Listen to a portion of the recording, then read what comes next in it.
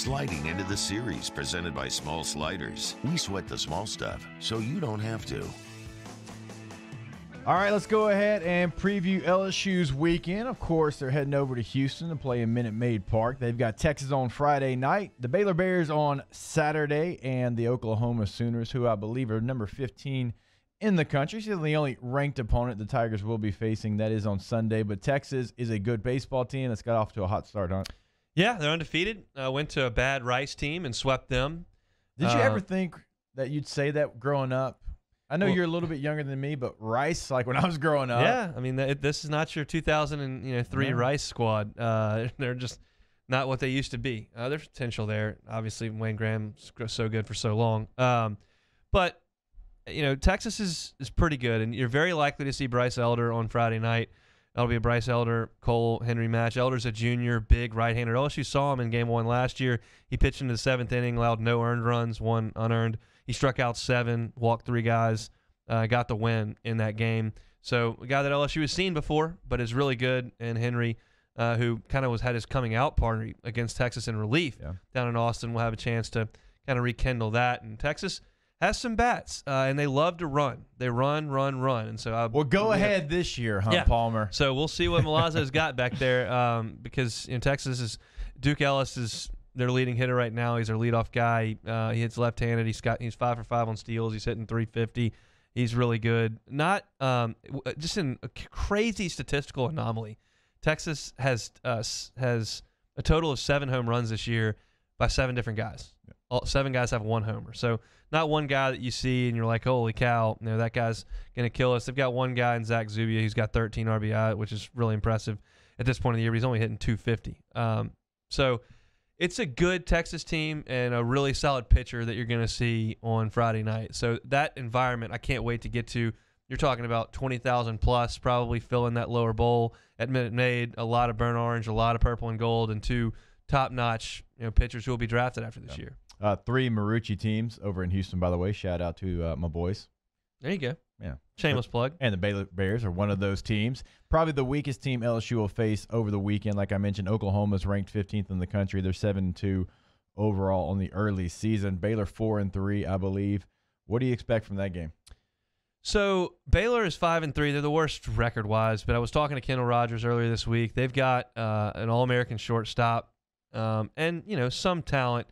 You look at the numbers, which, I'm not going to sit here and tell you that I know a ton about Big 12 baseball. I don't spend much time on the weekend watching Big 12 baseball, but you can look at the numbers, and Baylor has been okay. They got a kid hitting .485 through 8 games, which is really impressive. Jared McKenzie, that's a shortstop, so that's a guy to look for. The interesting thing is that Kendall mentioned to me that Oklahoma's the real strength of their team is their 1-2 punch on the rotation. Well, we play them on Sunday. So, maybe they hold one of those guys and don't throw them against Missouri because they think that LSU is a better team. Maybe they don't, and they just keep everybody in the same order. I don't know. But you look at the 3 guys who you expect to start, and the numbers are really good. They've all got more strikeouts than innings pitched. And really the guy with the worst ERA, Dane Acker, has 14 strikeouts in 12 innings and an opponent batting average of 171. So it looks like Oklahoma can play for sure, and that'll be the morning game on Sunday. The Sooners are 7-2 on the year. Nobody with numbers that are just totally out of control. But I think the biggest thing for me is the Texas game because of the way that they run and the really good pitcher they've got. Baylor's got a really good bat in the middle of the lineup, and for Oklahoma, it looks like they pitch it pretty well. We're sliding into the series brought to you by Small Sliders. Of course, you can check out Smalls at 4343 Nicholson Drive right across from Tigerland. They're simple, fun, delicious. I want to see the stage. I want to see who stands tall on this stage, and we all know Minute Maid Park's a big league ballpark. We've talked about that really for about 2 weeks now, and we realize, how important this tournament is, and LSU's played in it before. They've had some success. They've, had some bad times in this tournament as well.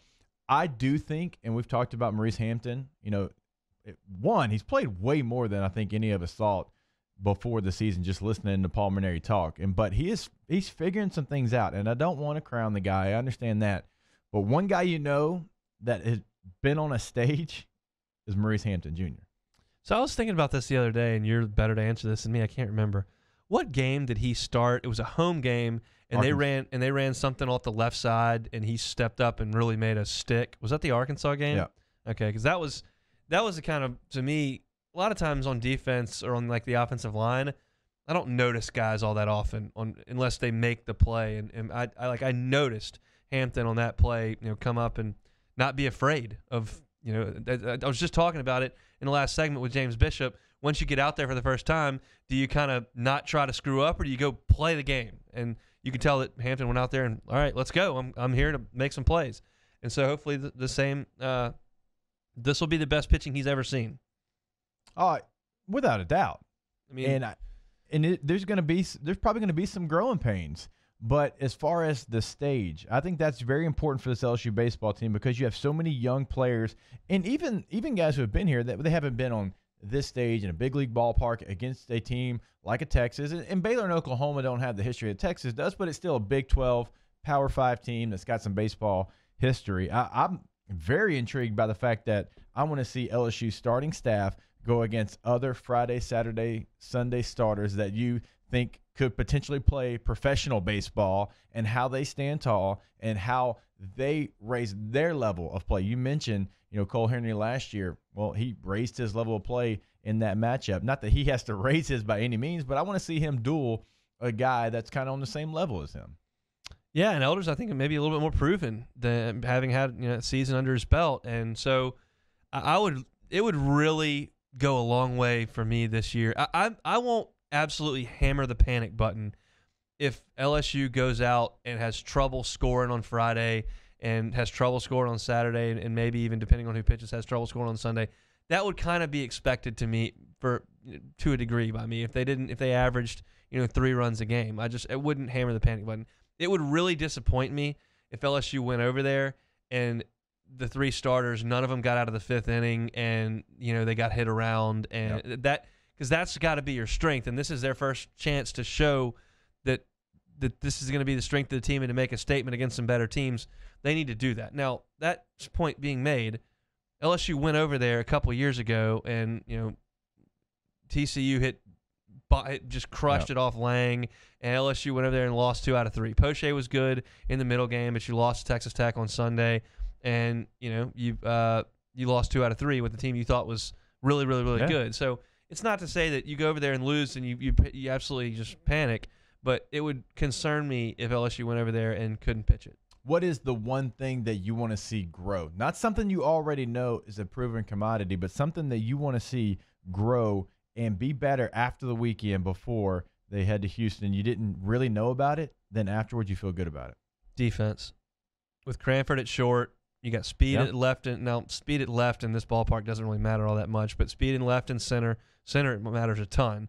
Giacomo's got to run some stuff down and make some plays, but if the infield defense is good, Milazzo continues to be his fantastic self over there, and they play clean baseball, that would be an improvement from what I thought was pretty weak the first 2 weekends.